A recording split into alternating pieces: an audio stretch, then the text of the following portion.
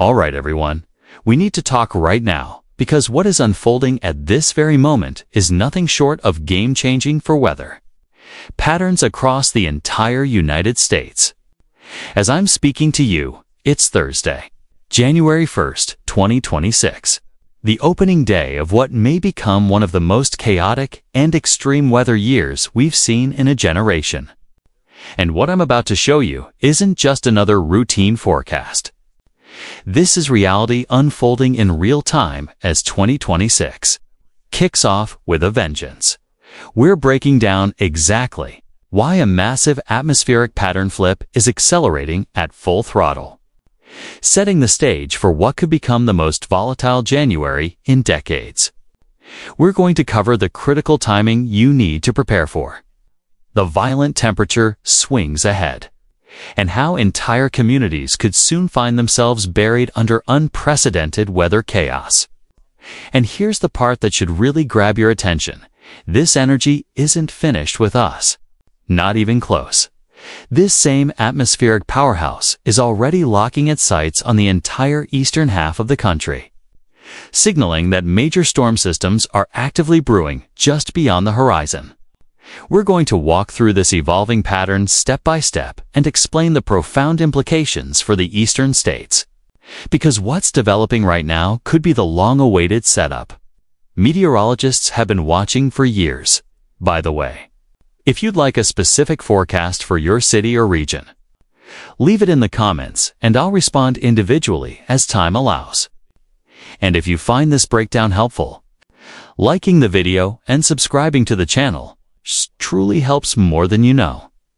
Now let's rewind to what unfolded overnight because last night was nothing short of meteorological mayhem. On New Year's Eve, conditions across the country escalated rapidly into an outright weather assault. Heavy, relentless snowfall slammed North Dakota, Minnesota, Wisconsin, Iowa, Nebraska, Kansas, and Michigan throughout the evening hours. Snow was already pouring from the sky as millions of people were traveling for New Year's celebrations, creating a dangerous and chaotic setup on roadways nationwide. At the same time, thunderstorms were roaring across the southern tier, including Illinois, Indiana, and Missouri. This severe weather threat persisted underneath the same sprawling system, creating a multi-layered weather disaster unfolding simultaneously across an enormous portion of the country. Snowstorms, thunderstorms, dangerous winds all happening at once. Now, if you're exhausted from the brutal cold we've been enduring, I have news that may genuinely shock you. A massive confirmed warm-up is on the way for January, and it's not subtle. We're talking about temperatures surging 15 to 25 degrees above normal from Houston all the way north to Minneapolis. This heat surge is set to steamroll through Denver to Nashville, Kansas City to Chicago, Oklahoma City to St. Louis, and from Dallas straight up to Des Moines. This is the CPC 6 to 10-day outlook. While you're seeing is a monster ridge building over the plains, a feature powerful enough to supercharge temperatures on a continental scale. But here's the twist that makes this situation truly unprecedented. This warm-up doesn't even begin until January 5th, meaning it arrives after we pile up enormous snow totals. The result? A recipe for rapid snowmelt on a massive scale. Northern Michigan, Western New York, Northern Pennsylvania, Southern Ontario, Vermont, New Hampshire, and the entire Great Lakes snowbelt will be especially vulnerable. And here's the kicker: we're still going to add significant additional snowfall over the next couple of days. So this dramatic warm-up isn't immediate. First, we endure serious, punishing cold, particularly east of the Rockies, before this historic pattern shift fully takes hold. Now, let's talk about why this is happening, because understanding the meteorology reveals just how dangerous this setup truly is.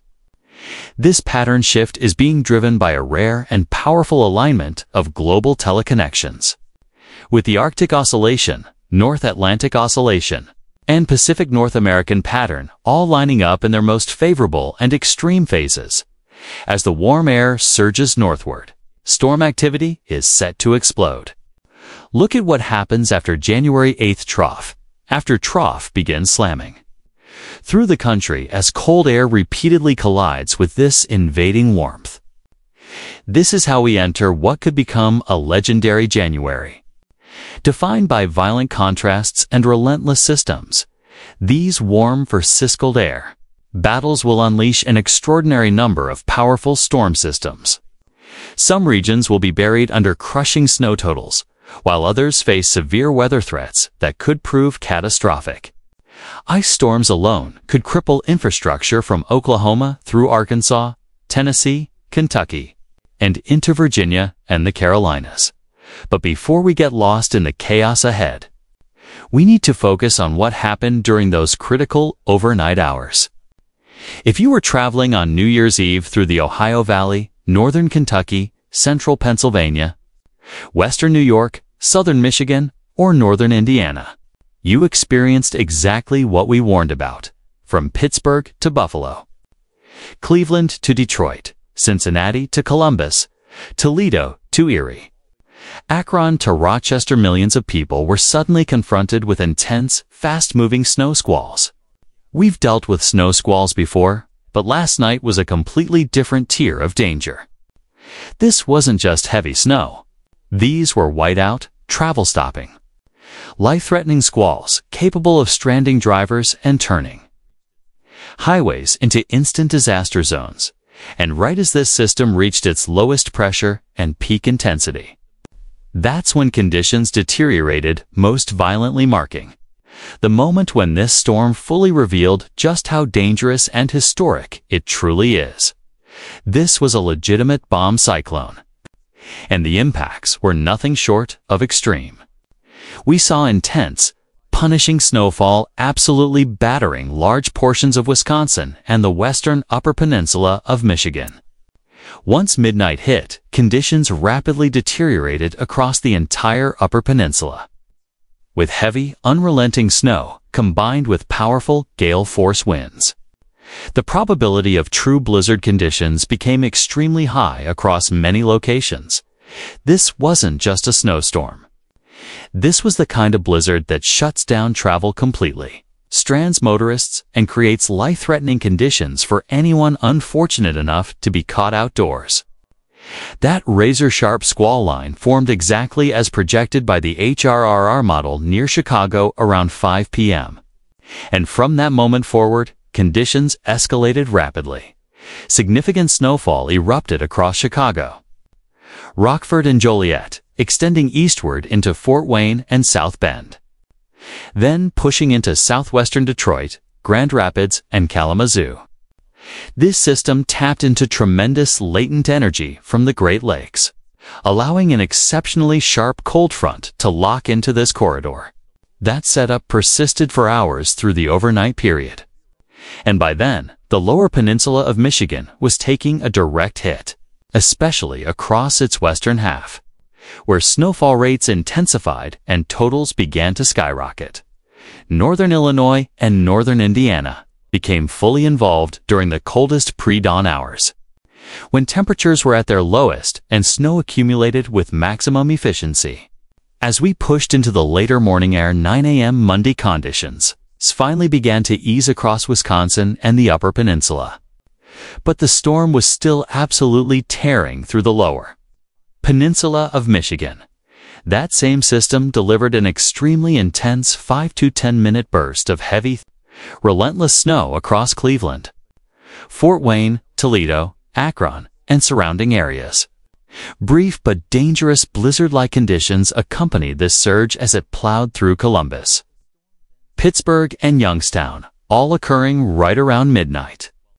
The storm then surged southeastward, clearing the Great Lakes region, while Indianapolis, Louisville, and Lexington were also impacted.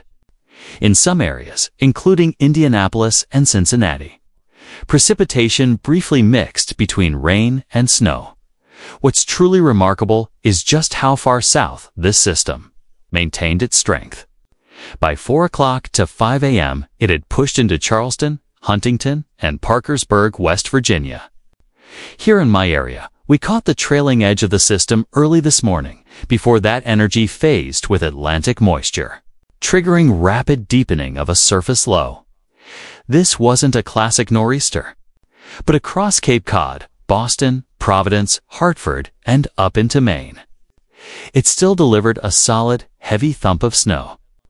However, as is typical with clippers of this magnitude, the real headline is the absolutely devastating lake effect snow, unfolding right now. If you're in the lake effect snow belts surrounding Buffalo, Rochester, Syracuse, Watertown, Erie, Cleveland, or the Tug Hill Plateau, you are getting completely buried. Multiple locations are piling up feet of snow on top of what was already on the ground. By this morning alone, parts of upstate New York, especially south of Buffalo, east of Cleveland, and west of Rochester, had already picked up 23 inches of additional snowfall. Some areas south of Buffalo reported 14 inches, while west of Toronto saw around 13 inches more. Western Michigan came in slightly lower, but still impressive, with 3 to 4 inches near Grand Rapids, Kalamazoo, and north of Muskegon. In northern lower Michigan, persistent lake effect bands around Traverse City, Petoskey, and Gaylord delivered an additional 8 inches. Meanwhile, the Upper Peninsula of Michigan was hammered again, with over a foot of new snow near Marquette, Escanaba, and Iron Mountain. Thank you guys, see you next video.